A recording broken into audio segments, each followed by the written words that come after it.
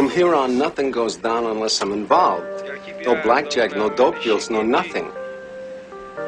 A nickel bag gets sold in the park. I want in.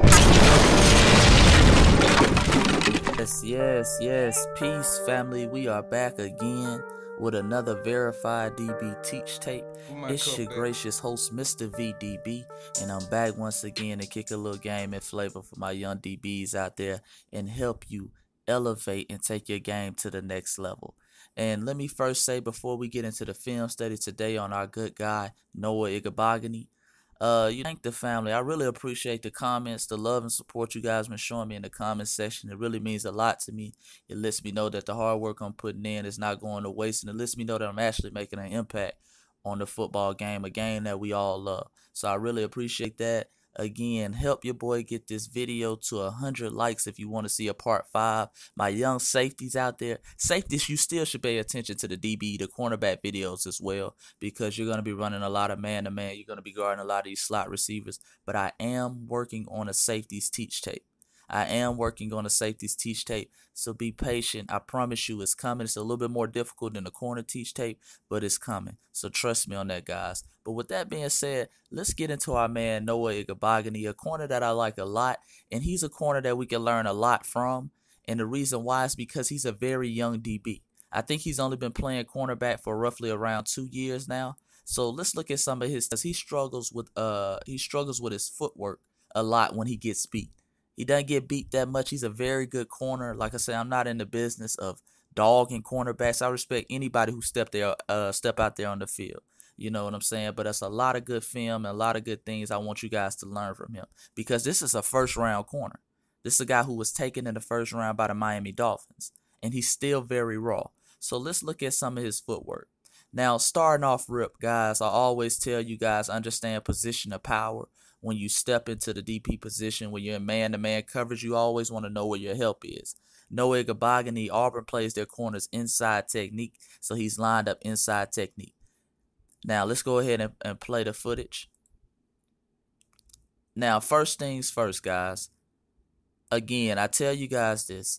Playing press man, remember this, guys. You press with your feet. You don't press with your hands. Hands come secondary.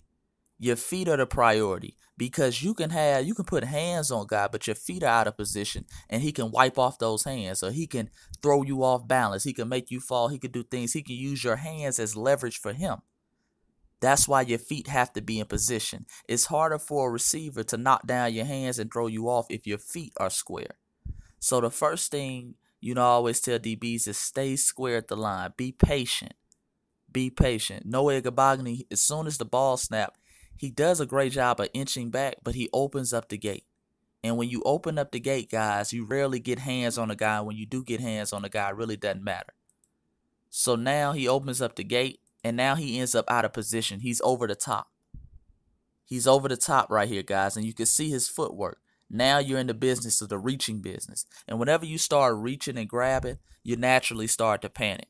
And when you naturally start to panic, things like this happen where he's in good position, but because his footwork was so far off, he picks up the flag. You see what I'm saying, guys? Let me run that back from the top one more time. Be patient at the line. The beauty of playing DB is this, guys. A lot of people don't talk about this. We are in control at DB. Why are we in control? Because the receiver, Van Jefferson, has to come to you, guys. He has to come to you. If he stays right here at the line, that's a win for us. He has to come into your territory. Be patient. A lot of guys get up here and press, and they do so much extra movement that they lose on a simple route. Noah Igbinoghene's an athletic guy. All you have to do is inch back right here, stay square. Give me one shuffle to the side. Give me one shuffle to the side. So when you're inching back right here, instead of opening up the gate, give me that shuffle. Van Jefferson, you have to know your receivers also. Van Jefferson is not a deep threat. He's not a deep threat receiver. You see what I'm saying? He's a crafty route running receiver. He looks to finesse you out your position. That's where the mental game comes in. If he's going to take his chances running by you as an athletic guy, Igbinoghene ran like a 4.4, take that chance. You see what I'm saying? Know your positions of power. This is a crafty route running receiver. I've seen him do this to some of the best DBs in the game, Derek Stingley, etc. You see what I'm saying? Be patient. Take one shuffle. Don't be so in a hurry to open up and run, because then you get finessed out of your position. Now he loses his inside leverage that he was trying to maintain, and now his feet are running faster than anything else, and he gets the penalty. So be patient on that, guys. Now, this is the very next play. This is the very next play versus Van Jefferson. So here we go. We're going to play the footage. Right there, guys. Makes a mistake off rip. Let me run that back one more time because some people didn't catch it. DBs, you have to work on your false movement. A lot of DBs work on false movement. Your first step at the press position, unless you're doing a quick jam, it cannot be to jump up and get flat-footed. Watch him jump up. That's a false movement right there, guys. Now you automatically put yourself on the heel, and now you're off balance. You see what I'm saying? Now I guarantee his next step is to open up. It's another pass interference. Let me run that back from the top. Again, know your receiver. If I'm playing a guy like Van Jefferson, this is just a critique. You see, if I'm playing a guy like Van Jefferson, if I'm Noah Igbinoghene, I'm not worried about him really beating me deep. I feel like I have the athletic ability to run with him. That's for a lot of my young DBs. If you know you're the faster guy, be patient. Film study shows you Van Jefferson is just a crafty route runner. Very crafty. You see what I'm saying? Be patient at the line. Work your inch back technique. Work your inch back technique. You should be right here and shuffling. Don't open up the gate. Because now you're getting held hostage, guys. You're getting held hostage at the end of the day. Don't open up the gate. Please, guys. One more time. Let me show it one more time. Be patient at the line, inch back, and shuffle to him. Shuffle to him so you can get hands on him. Right now, you're running on air. You're going to lose every time. I'm telling you guys. You're going to lose every time when you allow receivers to run on air. So this is back-to-back pass interferences for Noah Igbinoghene in this game. Now we have our man Noah Igbinoghene. He's lined up against Pitts. Pitts is kind of these new era tight ends. These new era tight ends that are long, athletic. They're almost like big receivers. These new era tight ends, they're modern day. They're built to play in the spread. So Pitts is a pretty good tight end in the SEC. So right here, understanding again, positions of power. He's inside leverage. And for the big guys like Pitts, guys, you should not be worried about him taking the top off. You see what I'm saying? When I say take the top off, meaning him beating you deep. Be patient. Let him come to you. Especially tight ends. When you match up, and this is for my young safeties, because you're going to be playing man-to-man on a lot of these flex tight ends. Be patient at the line. These guys are not going to run past you. These guys don't open up the gate and allow him to run. He should have to work for every inch. Be patient. Now again, another false step at the line.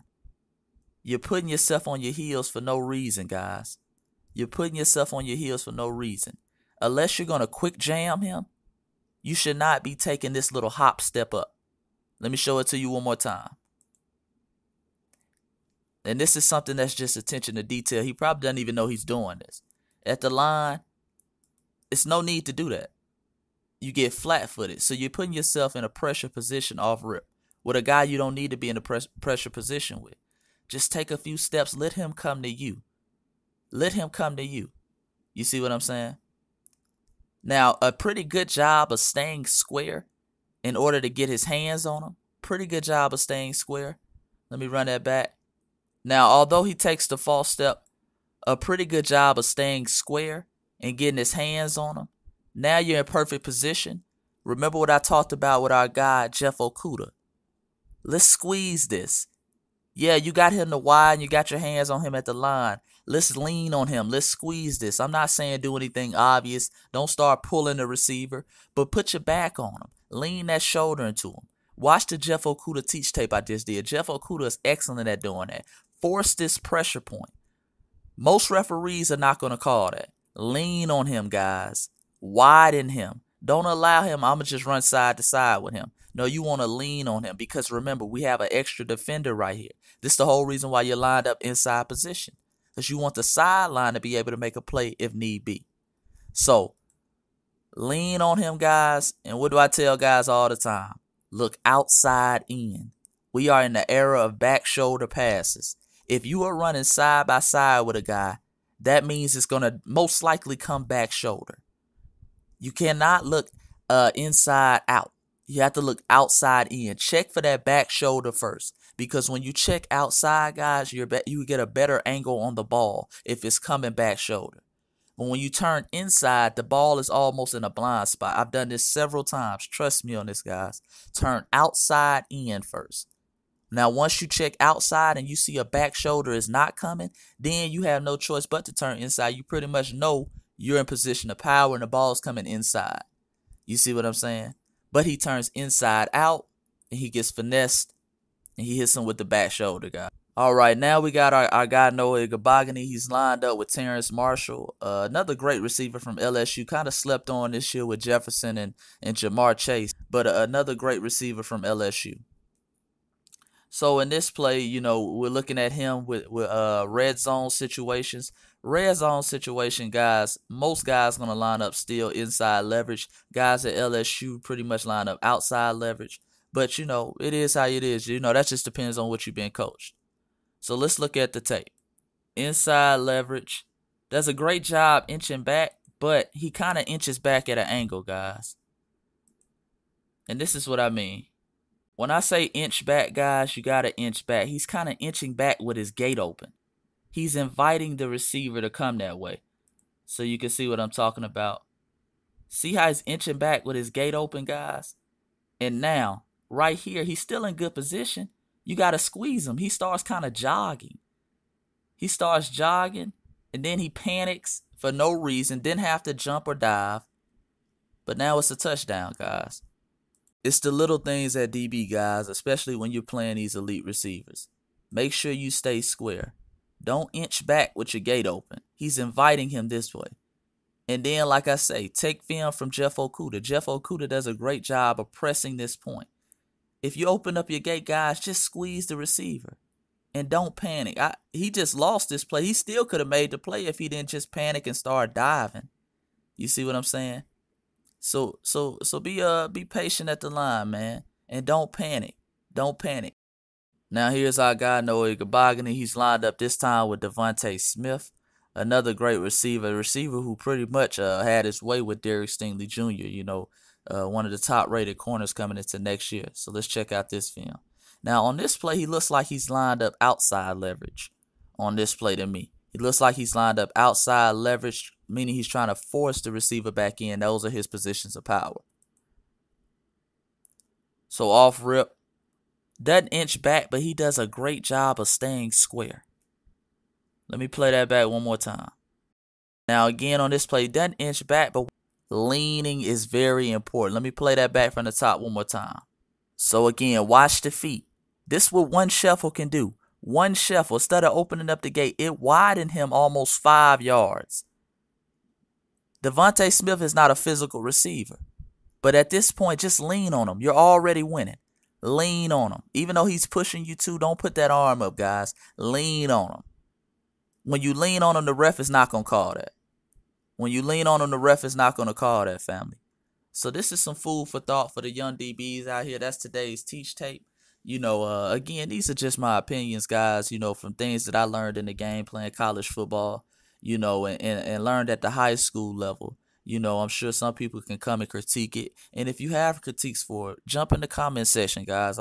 This is about helping young DBs, man. It's not about I'm the end-all, be-all. I see a lot of guys where they say something and they want to act like their word is law. Of course, everything could be nitpicked. So come in the comment section. Tell me what you think. If this is good advice, if this is bad advice, or what you think I need to speak more on. Or show you some more footage of it. If you have questions, guys, that's what I'm here for.